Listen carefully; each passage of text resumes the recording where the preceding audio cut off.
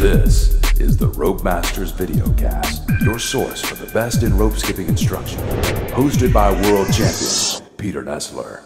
Welcome to the premiere of the Rope Masters Videocast. Each episode is going to be featuring two skills. Now, I've done this for a few different reasons, the main one being there are so many different skill levels of people that watch various Rope Masters videos and products. I want to make sure no matter where you are on the skill level spectrum, you're able to learn something from these videocasts.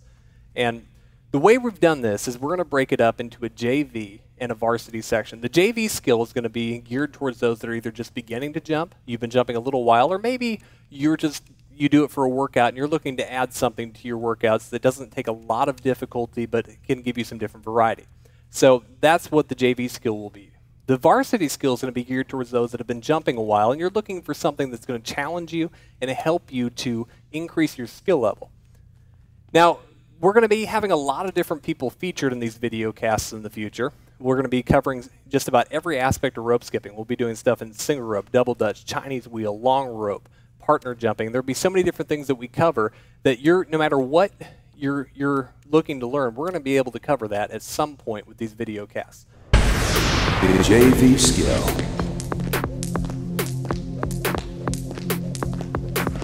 Crisscross is one of the most used skills in rope skipping once you get beyond the basic jump.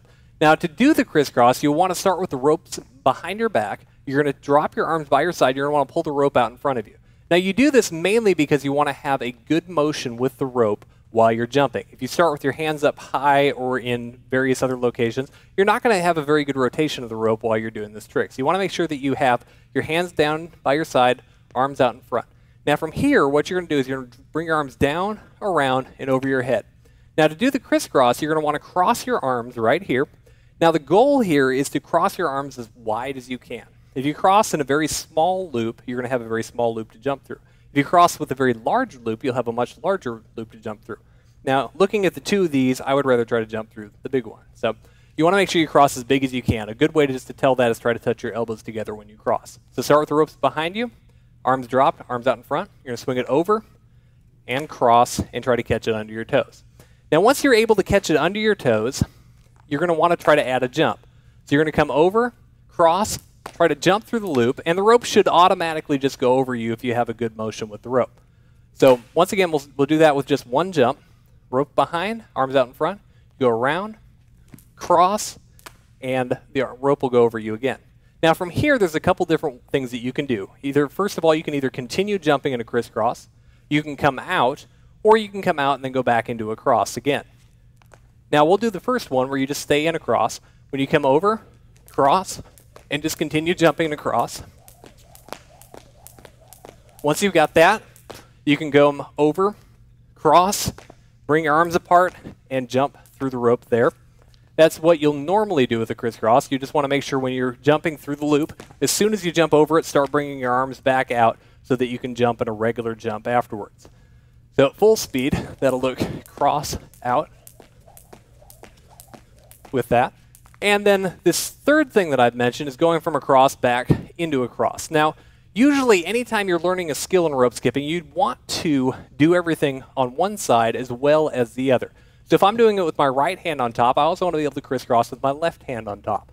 So what you'll do is you want to practice doing both of those from a starting point here, where you come over, one with your right hand on top, and then another one where you jump with your left hand on top.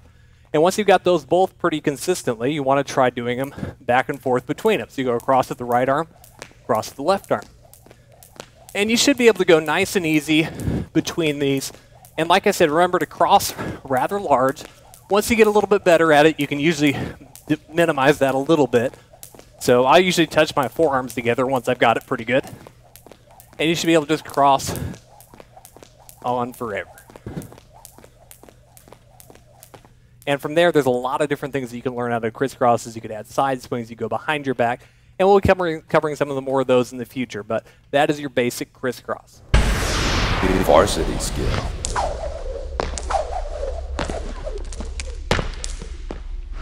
Varsity skill, we'll be doing a backward double under reverse EV mamba. Sounds a little weird. I don't really know what else to call it, so that's what it will be. Now to do this, we're going to be starting off with a half of a turn, a backward double under crisscross, a backward side swing, double under crisscross. Then you'll be doing a reverse mamba, double under, landing in an EB. Sounds a little complicated. Let's break it down. You're going to start off forward. The first part we're going to be doing a half of a turn into a crisscross. So you're going to just start off forward, just turn, and just do a backward double under crisscross. Nice and easy. Once you've got that down, you're going to go into another backward side swing double under crisscross. Now, one thing to notice here is if I'm turning to my left, I want to bring my right arm on bottom to make this work properly. And vice versa, if I was turning to my right, I would bring my left arm on bottom. So you want to make sure that you're kind of watching that when you're doing this. So if I'm turning to my left, I'm bring my right arm on bottom, do my first cross here. Then I'm going to do a side swing backward double under crisscross here. And then from here, this is where I'm going to go into the reverse mamba. Now, just to walk through it, I'll do a side swing crisscross right here. Just in that short little motion, I'm in a position already to do the reverse mamba. So I'm going to be here. As soon as that handle touches my wrist, I'm going to go ahead and do the rope release, which when it comes over, catch it, and I'm going to catch just the rope like this. Now from here, you want to make sure that you're landing in an EB. So when it comes over, comes around, catch, land with your right arm behind your back if you're holding the hand with your right hand, or the rope with your right hand. So whatever rope has got the handle in it, that's the arm that's going to go behind your back. So when it comes around, I release, catch, and land with that arm behind my back. Now just to walk through this, I'm going to go ahead and just start with the backwards. I did my turn here, backward, side swing crisscross, reverse mamba, catch, land in an EB.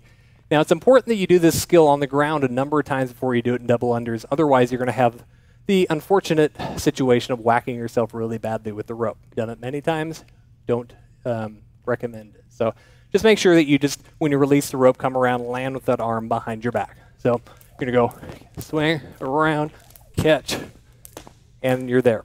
Now once you've got that on the ground, nice and easy, try to make sure that you're catching either handle or very near the handle. I always have a knot in my rope, had it ever since I was a little kid. I'm used to it. I usually catch the rope where the knot is, and it's very close to my handle, so I'm able to catch it and slide directly back out to the handle.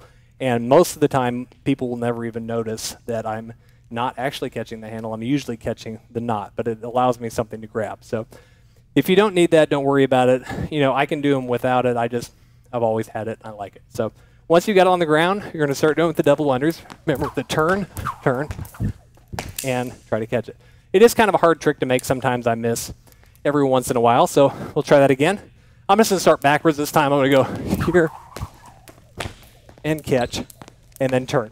Now you'll notice I take just a tiny bit of a pause before I go into that rope release. That helps me to make sure that the handle's in the right position when I release it. If you release it too early, it makes this skill very difficult to do. If you release it too late, it's not going to really spin properly. So sometimes it's good to just take just a little bit of a pause, allow you that time to get ready for that rope release.